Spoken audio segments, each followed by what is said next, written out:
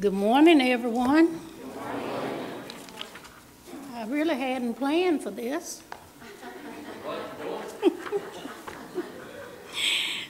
Vanetta called me this morning. She said, "Mama, I don't feel too good." I said, "You think you got something that you can do?"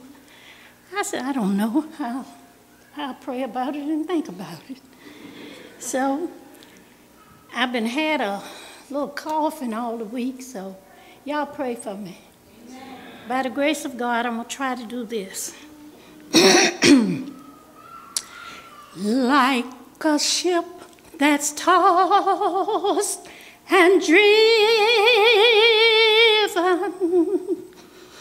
battered by an angry sea, when the storms of life are raging and the fear falls on me, I wonder what I have done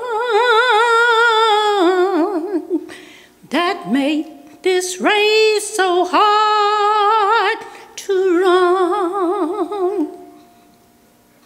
Then I said to my soul, "Soul, take courage,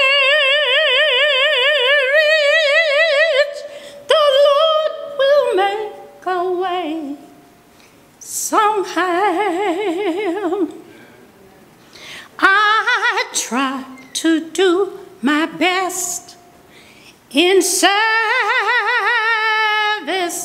Lord, I try to live the best I can.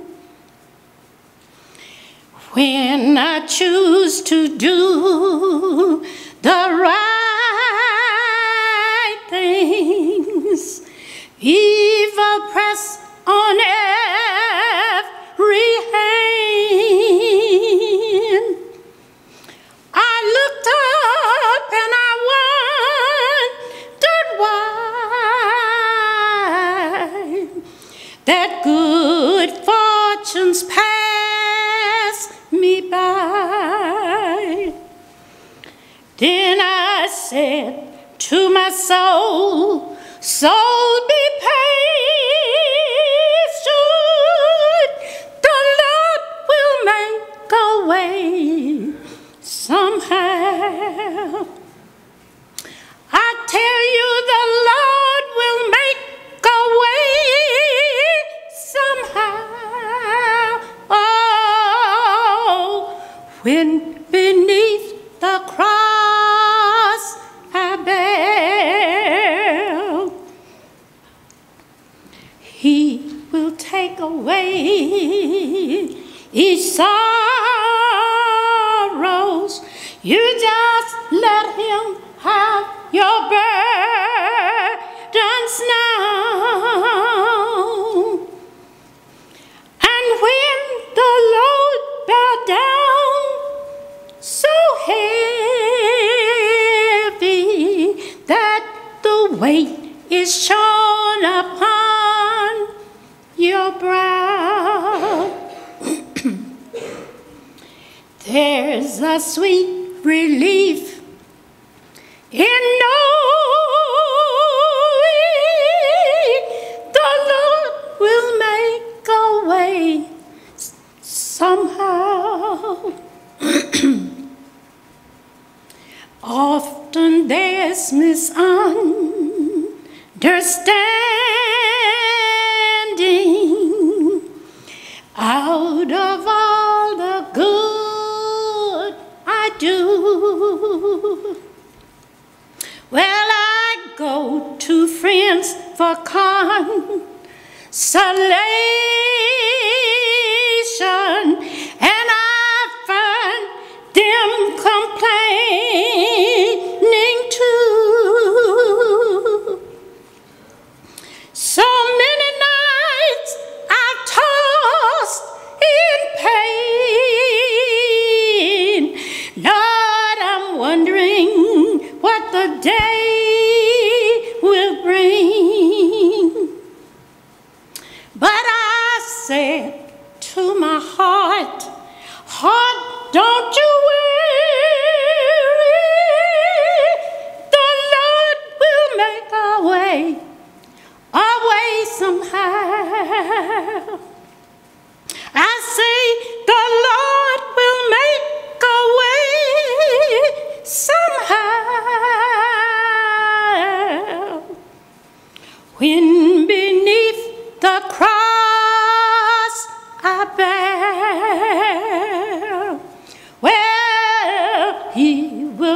away all of your sorrows.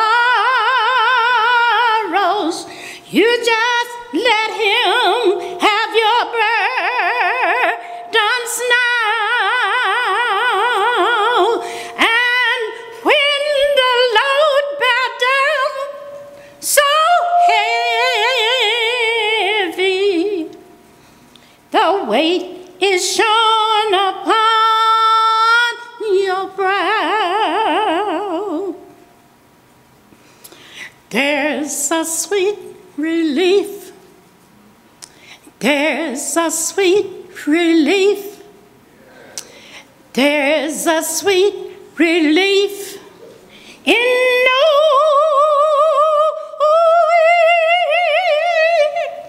the Lord will make a way somehow. Thank you, Lord. Thank you, Jesus.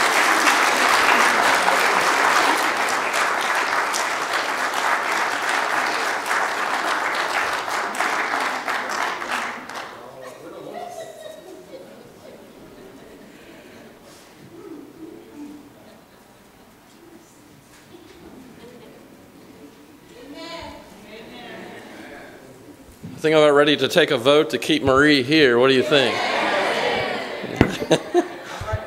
Yeah.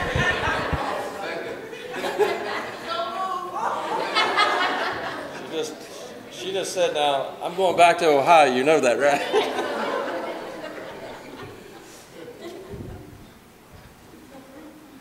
All right. My sermon title for today is, Where is the Power? Where is the power? Amen. You know, shortly after I began coming back to God, and I was still in law enforcement, somebody gave me a book, and I read the book, and it was on the Holy Spirit, and I became really excited. Prior to that, my relationship with God was not as it should have been, and I knew it. And after I read that book, I thought sure that I knew why. The absence of the Holy Spirit in my life. From that point forward, I was sure that supernatural power was going to come on me, that I was not going to struggle with the sins that had plagued me before, that everything was going to be different and new. I was so excited that I was on a spiritual high for a time, you might say. That is, until I began to look for evidence of that new supernatural power in my life. I hadn't seen any tongues of fire. I hadn't heard any mighty rushing wind blowing around me. Even worse, I realized that my temptation hadn't gone anyplace. It was still there. I began to doubt if I had ever received the Holy Spirit at all. And it wasn't long before I found myself falling into the same old sins. You see, the excitement of new understandings can wear off very quickly if what you think is going to happen does not happen. Are you with me? Yeah. I was left completely disillusioned, especially when I considered verses like Luke 11:13 that says God is more willing to give the Holy Spirit to those who ask than parents are to give good gifts to their children. Well, I had asked, where's the gift?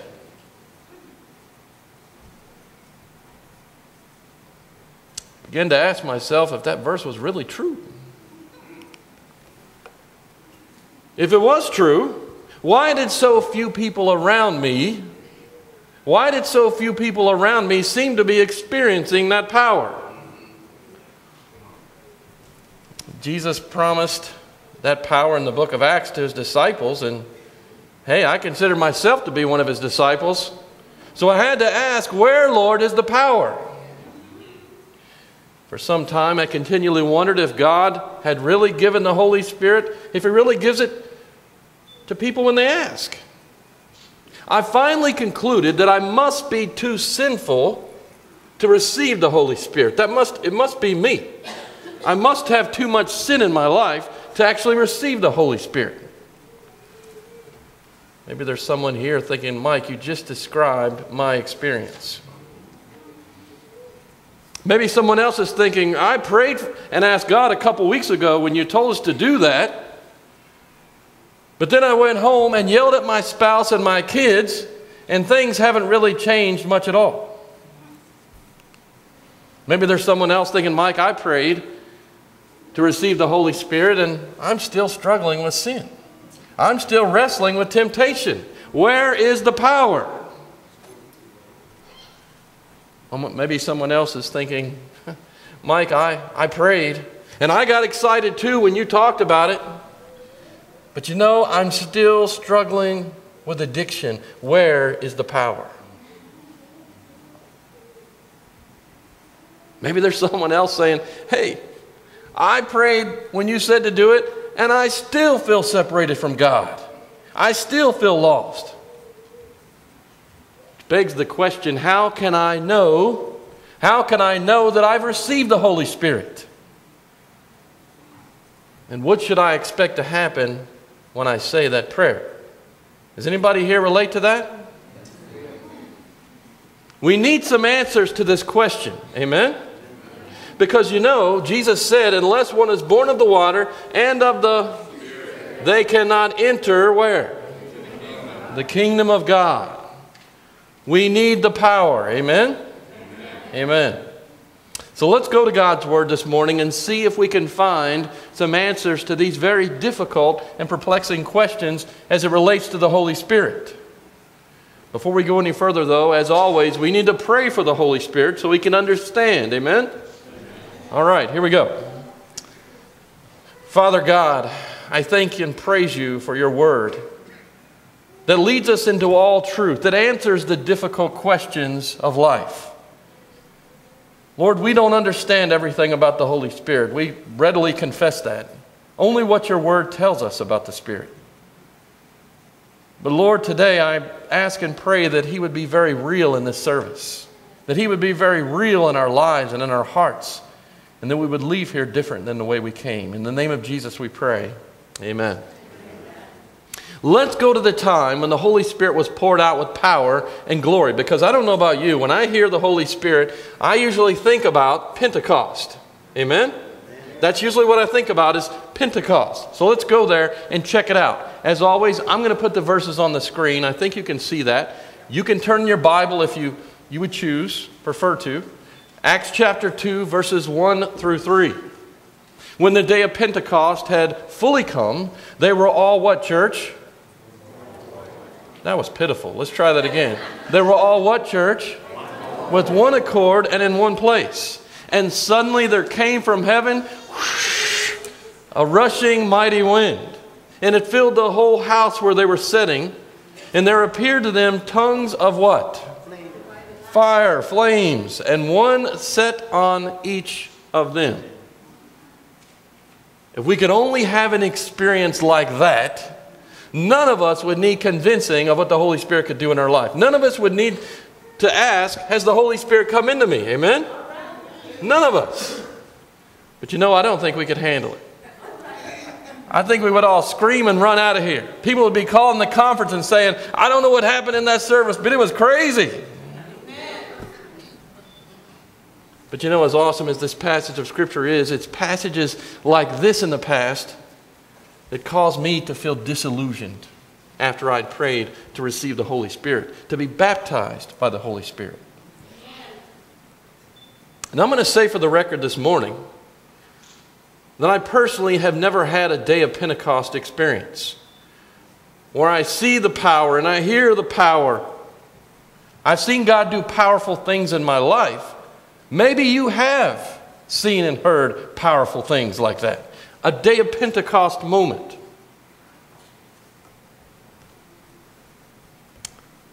But I can't say that I have. Think about it. The sound of a rushing mighty wind. Flames of fire on our heads. I can just imagine that my adrenaline would be flowing. And I would feel a mixture of fear and excitement all at the same time. And I would say, bring more on of that. That's just awesome. It would be incredible. But you know, as I read the Bible, I see times when the Holy Spirit does miracles. in a very visible and audible way. But there's many times when he works very quietly in the hearts of God's people. Are you with me? You see, we can go way too far with our expectations of what should happen when we pray for the Holy Spirit.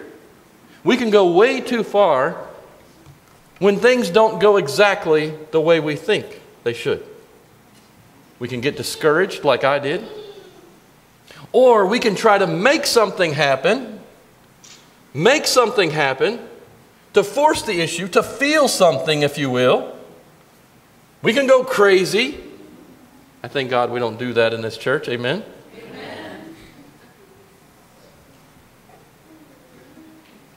We can speak in unknown tongues and make a bunch of sounds. We can roll around in the floor. We can create all kinds of energy, if you will, of our own devising.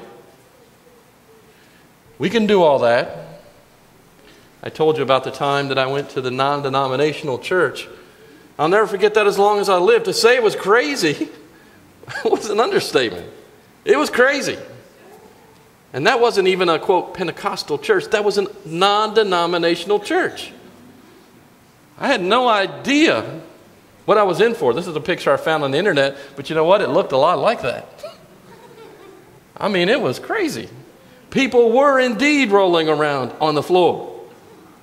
They were screaming out, Jesus! Others were blah, blah, blah, blah, blah, speaking in tongues. Others were being slain in the Spirit. They'd fall to the floor and convulse. No joke. They'd lay there and shake. I thought, Lord, help me get out of here.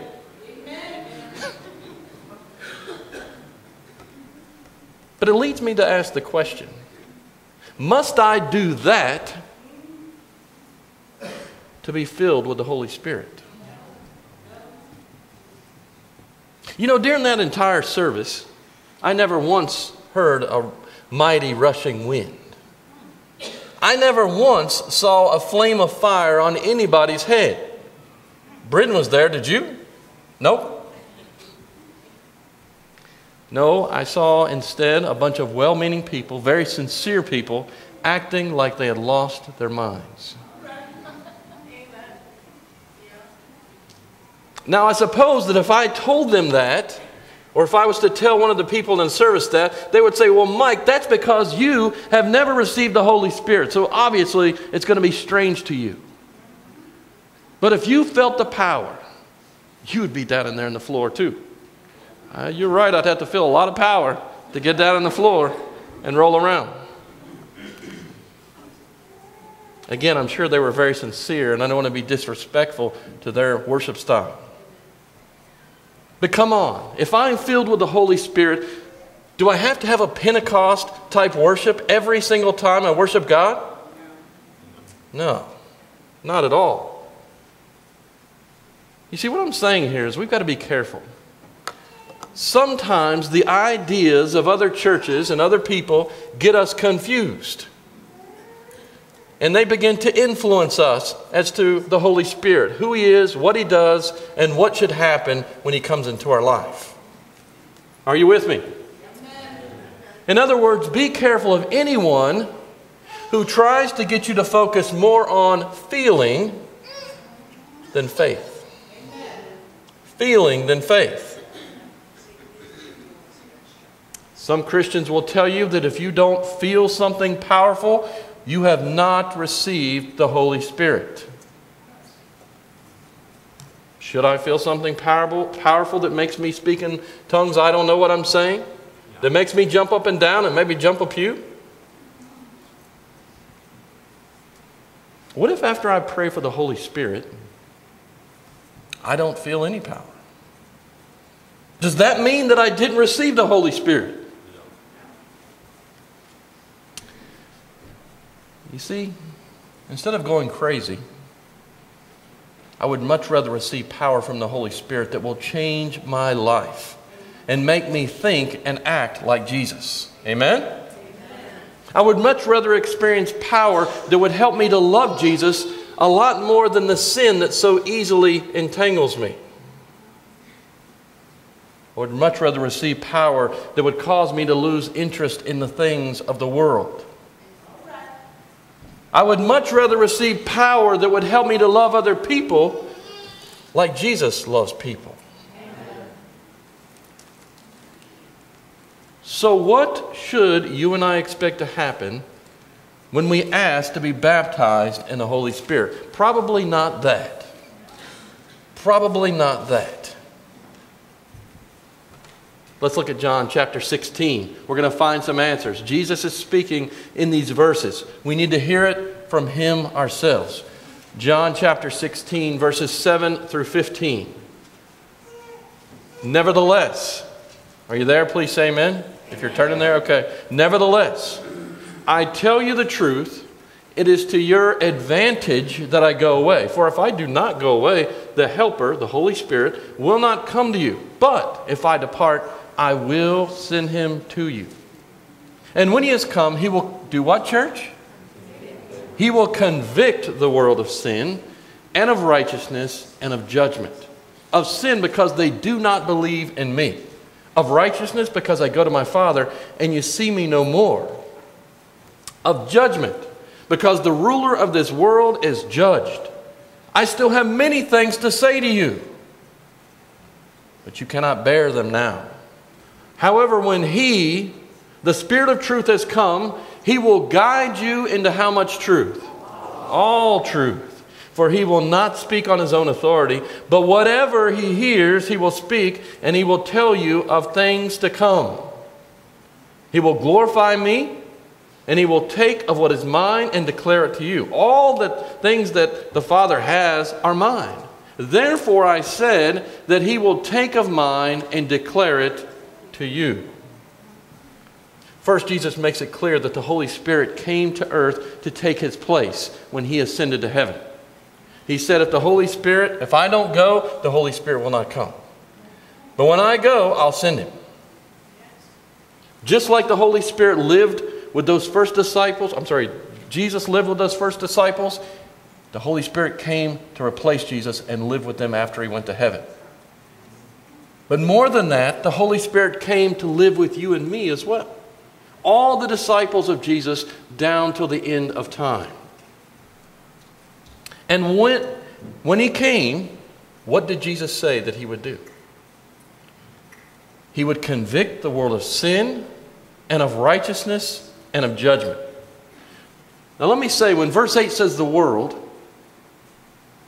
my mind tends to think the world that doesn't know Jesus. But that's not what it means. It's saying the world, both believers and non-believers, because you see, the same Holy Spirit is working on us right now, and he's also working on a drug dealer right now, a prostitute somewhere right now. Everybody, the Holy Spirit is working.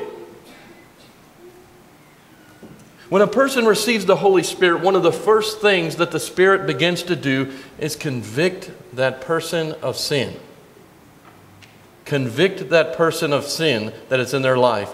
And he leads them to repentance. He leads them to repent. But what is sin? What is sin?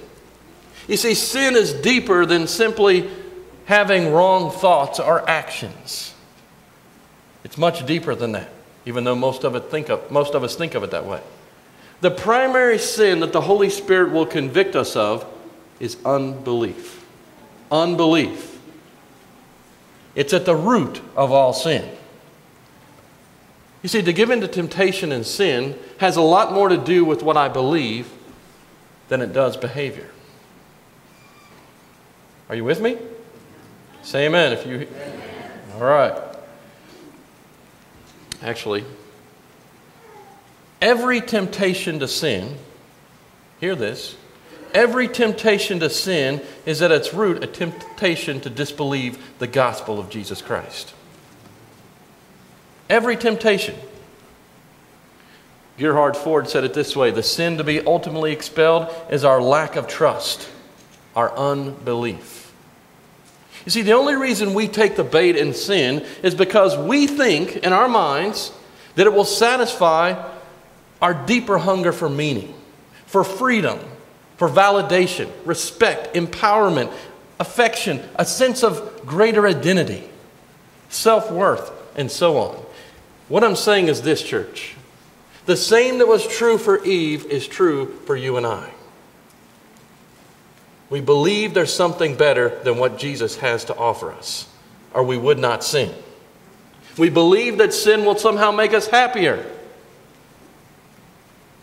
more fulfilled. Our failure to lay aside sin is the direct result of our refusal to believe of what is already ours in Jesus Christ. We refuse to believe that through the Holy Spirit, our connection with Jesus provides us with everything, please say everything, everything we need. Everything. Whether that's happiness, fulfillment, the provisions we need, everything we need is in Jesus. Everything. Everything we long for, we already possess in Christ. But you know, sin and Satan come along and say, no, if you would just do this, you could be happier. If you would just taste this, if you would just eat that, if you would just do that, if you would just call so-and-so, you're going to be happier. You're going to be more fulfilled. So when the Holy Spirit convicts a person who smokes to stop smoking, when the Holy Spirit convicts a person who uses curse words to stop cursing, when the Holy Spirit convicts a person who commits adultery to stop committing adultery, He's convicting them to believe that everything they need can be found in Jesus. They don't need that, whatever that is. Now you see, the Holy Spirit is just like God the Father and God the Son. He hates sin because He knows that sin brings separation between us and God. And ultimately, sin will destroy us. Amen? It will destroy us. What's that quote? It says, one sin consistently cherished will neutralize all the power of the gospel. One sin consistently cherished will neutralize all the power of the gospel. That's me in my early days. I look about 16. But I must have been at least 21, because I think you have to be 21 to be a police officer. So I look pretty young. But you know, I'm going to be honest with you this morning. It's time of confession. When I entered law enforcement, I picked up some bad habits. I wasn't walking with God then. One of the bad habits I picked up was cursing. Used a lot of profanity. That's very common in law enforcement. If you've ever hung out with police officers, now when I go back and ride with those guys and they start using them, I'm like, ugh.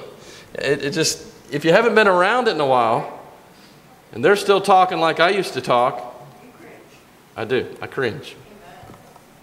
But I didn't cringe back then. When I had a bad day, I would vent. And I would use a lot of expletives to express that. Had a bad day, I'd pull up beside one of my buddies and vent and say all kinds of bad words that I should not have said. I did it so much and it became so normal to me that a couple times when I was dealing with the public, I slipped up and almost used it with the public. And I thought, I'm going to get myself in big trouble if I don't stop this. But you know what? I didn't stop for a while. But when I began to coming back to God, and I asked the Holy Spirit to come into my life, one of the first things that disappeared from me was profanity. I can't tell you when it stopped, where it stopped, how it stopped, but that was one of the first things that went away. There came a day when I stopped and I said, wait a minute, I haven't used those words in a while. When did that stop? But you know as awesome as that was? I did not equate that with an evidence of the Holy Spirit being in my life. Wasn't spectacular enough. Wasn't miraculous enough. Wasn't a flame of fire. Wasn't a mighty rushing wind.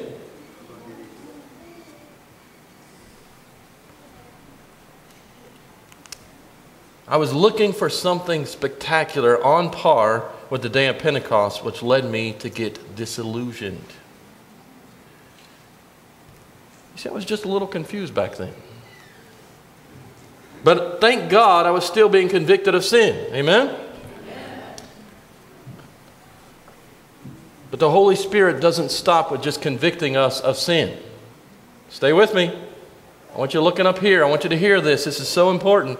But the Holy Spirit does not stop with convicting us just of sin. No, when the Holy Spirit comes into a person's life, He also convicts us of righteousness. Righteousness.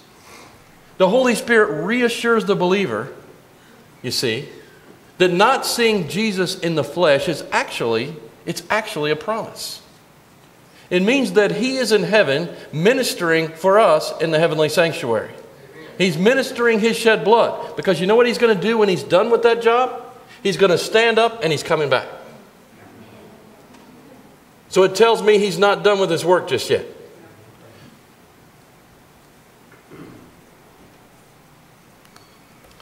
But it's even better than that, because the Holy Spirit goes to work to convince us that God's grace is based on His character, not my behavior. Let me say that one more time.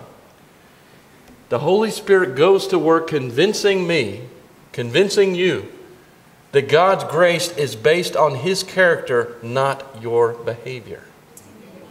If somebody doesn't say amen to that, we need to start over. Maybe I need to go back to the beginning of this message. That's incredible news. You see, He turns our focus to the cross.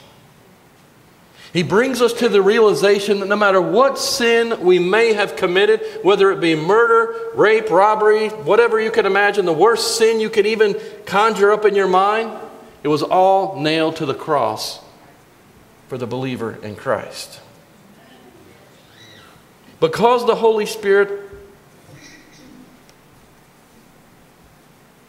loves us, He reveals all this to us. He cares about us. But He goes further than that. He goes further than that. I want to spend a little extra time on this one because I think this is an area we need help in. Amen. But He also goes further than that, because He also goes to work to help us to realize that when we come to Christ and receive Him as our Lord and Savior, it's as if we have never sinned before.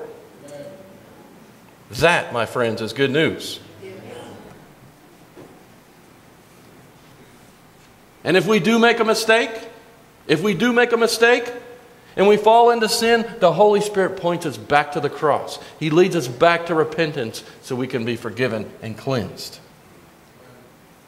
When the Spirit comes into a person's life, He wants us to understand that we're under God's saving grace. But He doesn't stop there. He doesn't stop there. Because He also goes to work to convict us of judgment. Judgment. The Holy Spirit helps the believer to understand that Satan, the archenemy, has been judged and defeated at the cross. He's been judged and defeated at the cross. That means that you and I no longer need to be under the control of his power. That is, unless we entangle ourselves again in a yoke of bondage. We choose to go back to him, but we don't have to be under his power.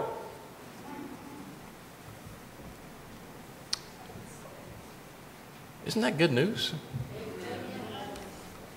The next thing we can expect when the Holy Spirit enters into our life is to receive the fruit of the Spirit. You begin to receive the fruit of the Spirit. Look at Galatians chapter 5, verses 22 and 23. But the fruit of the Spirit is love, joy, peace, long-suffering or patience, kindness, goodness, faithfulness, gentleness, self-control. Against such there is no law. I want all those things. How about you? Yes. This does not mean that we become perfect the moment that we accept the Spirit into our lives. Now listen to me, church. The Holy Spirit can change you or me no faster than we allow him to change us. Did you hear that? The Holy Spirit can change you or me no faster than we allow him to change us. No faster than we're willing to surrender our will to him. He doesn't brainwash us. He impresses us. He draws us to to choose to follow His lead, and if we do, His power will transform our lives. Finally, the third thing you can expect when the Holy Spirit comes into your life is gifts. Gifts. You see, He does not come empty-handed. He does not come empty-handed. No, He brings gifts with Him. We talked about 1 Corinthians 12. I'm just going to read a couple verses of it a few weeks ago. There are diversities of gifts, but the same Spirit. There are diversities of ministries, but the same Lord. And there are diversities of activities, but it is the same God who works all in all. But the manifestation of the Spirit is given to each one for the profit of all. What he's talking about is gifts. The Holy Spirit brings gifts when He comes into your life. He endows you, He endows me with gifts for the service of God, for lifting up Jesus' name, for spreading the gospel. But if we don't use those gifts, we dishonor the Holy Spirit. We dishonor our fellow man who we're supposed to love, because our using that gift may equate to somebody being saved. So important. Can you see how awesome and important and necessary and vital the Holy Spirit is? Please say amen if you can.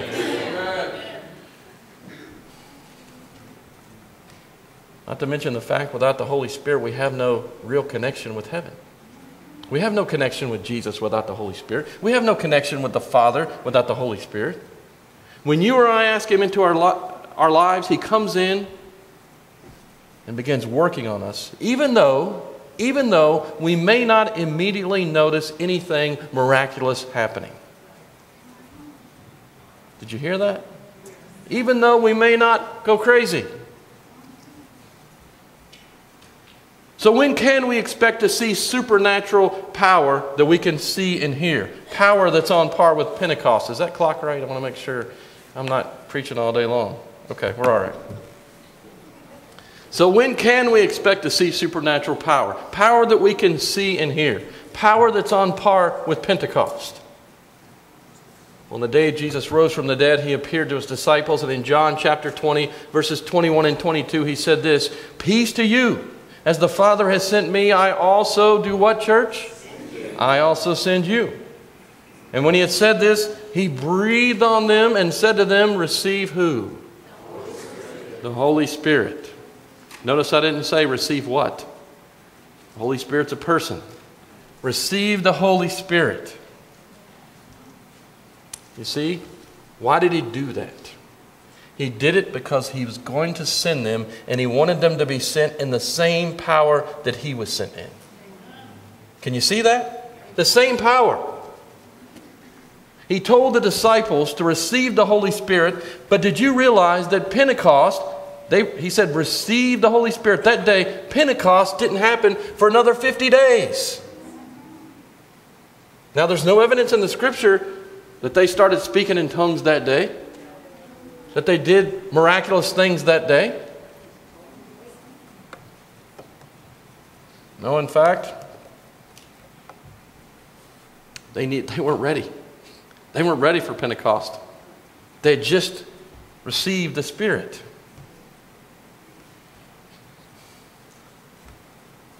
During those 50 days, the disciples spent much time in fervent prayer. They spent much time repenting of their sins, and later, when the time when the Holy Spirit knew it was right, Pentecost happened. It took time for them to become of one accord. These are the same guys that were arguing about who the greatest would be. It took time for them to deny self, so the fullness of the Holy Spirit can manifest Himself in their lives. But when the time was right, boom, the Holy Spirit came. Supernatural power came. He came in fullness. But again, please do not miss why He came. Let's look at Acts chapter 1, verse 8. "But you shall receive power," we looked at this verse last time, "when the Holy Spirit has come upon you, and you shall do what? be witnesses to me. A lot of times we stop at the first part. You shall receive power. We all want power. But what do we want power for?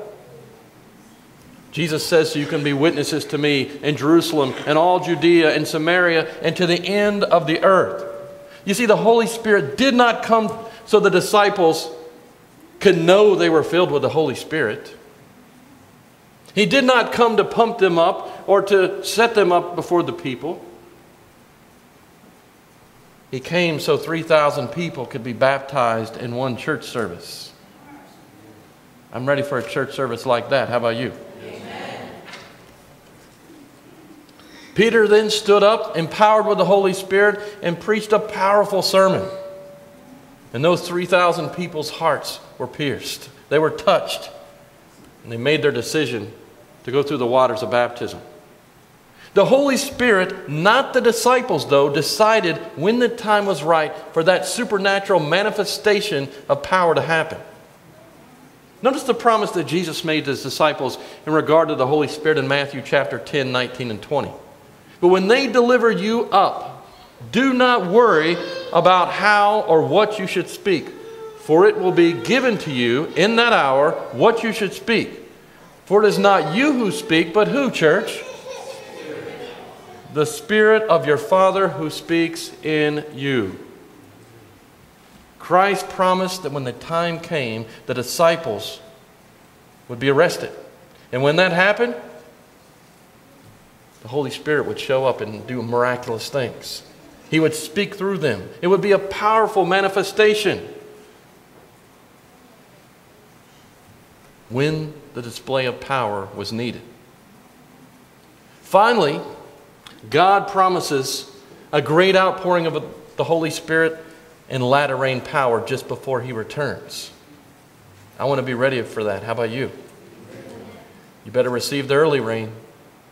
Better receive the early rain. You need to receive the Holy Spirit before that time comes, or you're going to miss the latter rain. Revelation 18:1, after these things I saw another angel come down from heaven, having great authority or power, and the earth was illuminated with his glory. Supernatural manifestations are going to be seen often during that time. They're going to be seen often because they'll be needed as God's people are energized and empowered to take the three angels' messages to everybody who will listen.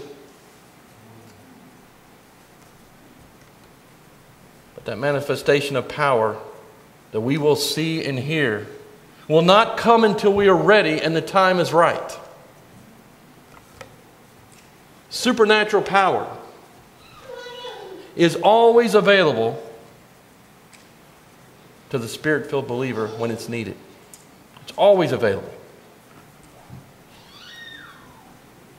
The Holy Spirit knows when that power is needed, not you and I necessarily.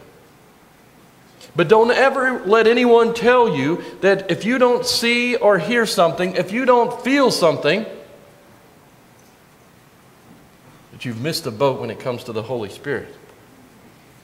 Because He doesn't always work that way. We must make sure that we are operating on faith a lot more than feeling. Because, church, who else can provide feeling? Satan can. Satan can. He can make the hair stand up on the back of your neck. He can make you go wild and crazy. And all the while think you're doing it in Jesus' name. Don't misunderstand what I'm saying. I'm not attacking feeling. Good feelings are good. And you will have good feelings when you're filled with the Holy Spirit.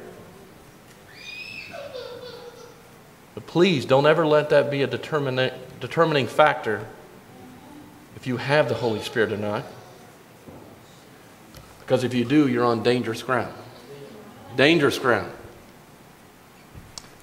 I'll tell you a story and we'll land the plane here. How about that?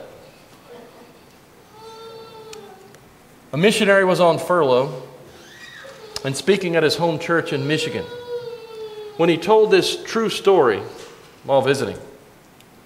He said, while serving at a small field hospital in Africa every 2 weeks, I traveled by bicycle through the jungle to a nearby city for supplies. It was a journey of 2 days, and it required camping overnight at the halfway point. On one of these journeys, I arrived in the city where I planned to collect money from a bank, purchase medicine and supplies, and begin my 2-day journey back to the hospital. Upon arriving at the city, 2 men were fighting. One was seriously injured, so I treated his injuries and I told him about Jesus Christ.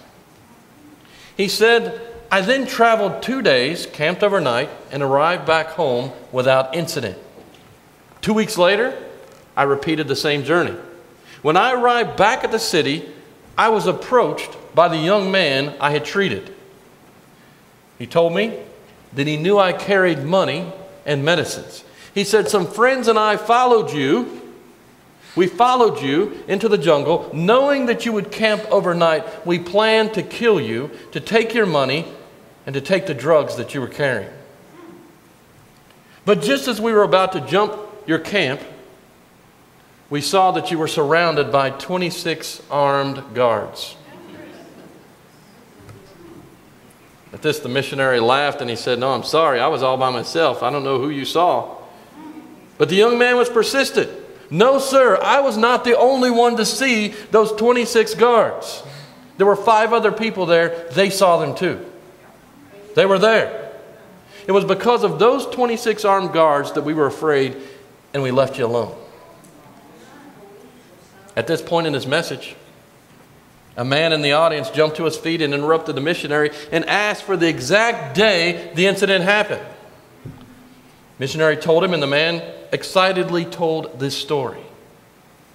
On the night of your incident in Africa, it was morning here, and I was preparing to go play golf. I was about to tee off when I felt the urge, the strongest urge, to pray for you. It was so strong, and it was so powerful, so overwhelming, that I called some men in the church and asked them to meet me so we could lift you up in prayer. He then said, if you're one of the men here that I called and you came to pray, stand up. The men who met together stood up right there in the service. The missionary wasn't really concerned about who they were, but as he began to count, he began to weep. 26 men stood up. 26 men stood up in that service. The power of the Holy Spirit is available to those who believe, those who are filled with the Holy Spirit. And He will provide the power at the time was right, even when we may not realize He's doing it. He'll provide power for you. He'll provide power for me. Don't wait until you feel something to claim God's promise or to believe that He's answered the promise. Thank Him for answering the promise, because our God does not lie. If you've got sin in your life, if you're cherishing sin in your heart, let it go. Let it go, because that can be a barricade for the Holy Spirit. Let that sin go. Ask the Holy Spirit into your life. And then continue praising God that He has kept His promise, and let faith confirm to you that God has kept that promise. It won't be long till you begin to see the Holy Spirit changing this in your life and changing that in your life, just like He did with me with using profanity. Just imagine what could happen if that kind of experience happened for all of us here. If we were all filled with the Holy Spirit. Imagine if we surrendered all of our pride, all of our plans, our wills to Him. What would happen? Miracles would happen. We would be empowered to do such incredible, mighty things for God. And no, I'm not just talking idealistic, because that's what the Holy Spirit wants to do. The problem is, many times, right here. Right here. Have you received the Holy Spirit? Are you praying for Him daily? We're leaky vessels. Ask Him to come in every day. Thank God. Surrender your will to Him and watch Him work. Amen.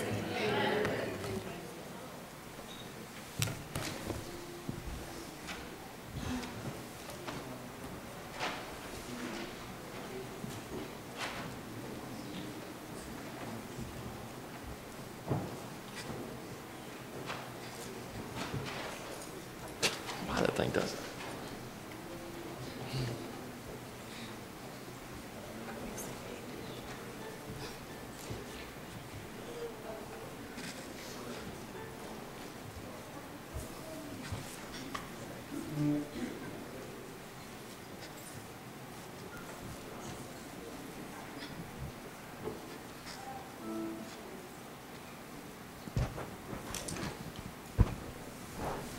Just before the praise team sings, I want to let you know real quickly, there will be just a brief meeting of the First Impressions coordinators immediately after the service, and we're going to have a brief choir rehearsal as well. If you're interested in being in the Easter program, and I hope you are, say yes.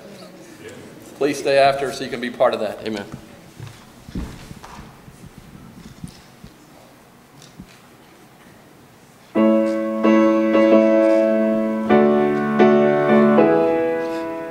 Everybody sing with us. Lift up the trumpet and loud let it ring. Lift up the trumpet and loud let it ring. Jesus is coming again. Cheer up, ye pilgrims, be joyful and sing. Jesus is coming again.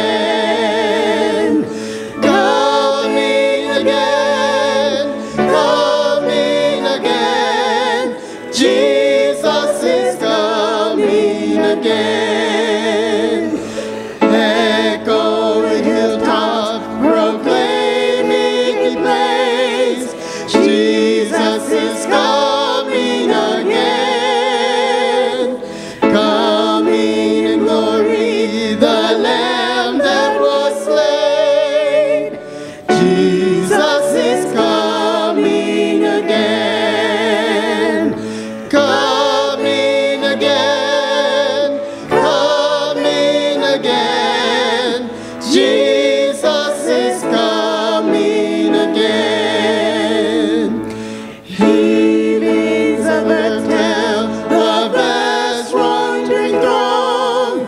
Jesus is coming again.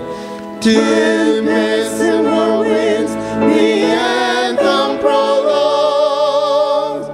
Jesus is coming again.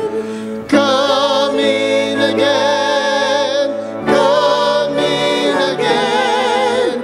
Jesus is coming again. That's so true. Jesus is coming again. And until He comes, we need the Holy Spirit. We need to be filled with the Holy Spirit. We need to claim the Holy Spirit. We need to walk in the ways of Jesus, not in the ways of the world. Let's bow our heads and pray. Lord God, we thank you so much this morning for giving us the gift of the Holy Spirit. What an incredible offer when we consider all that He does in our lives.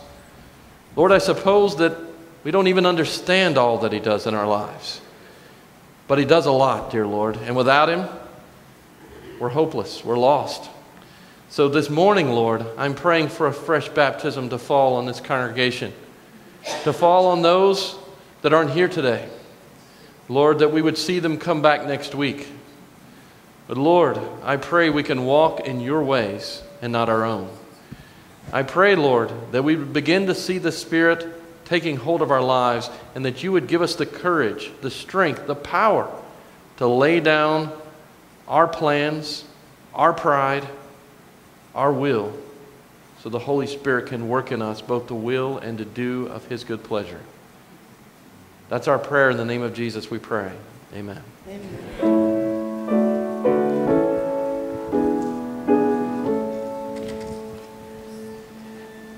Coming again, coming again. Jesus is coming again.